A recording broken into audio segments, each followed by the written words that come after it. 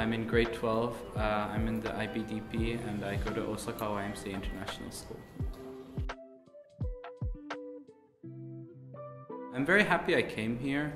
I feel like OYIS is a pretty good learning environment.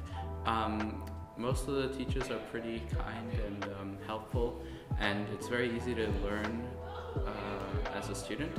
And I think it's a very welcoming environment with a lot of friendly students.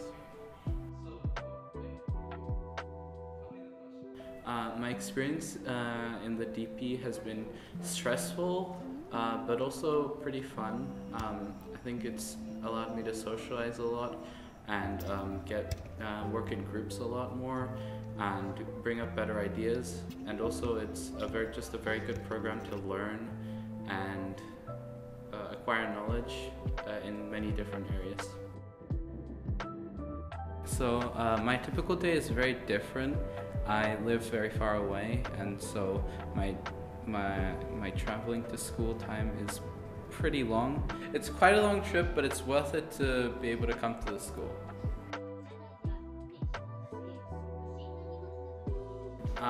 The activities I'm involved in OYIS is primarily the multimedia club.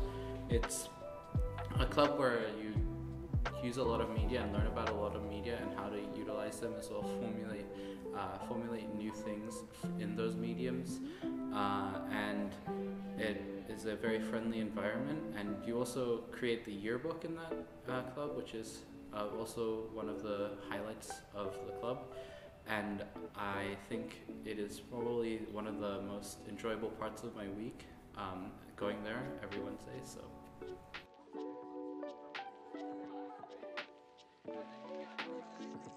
As I said before, the IBDP program is a very challenging program, and it develops a lot of skills that you can utilize in real life. And I think that is the most important way that OYIS is preparing me for life after high school through the IBDP program.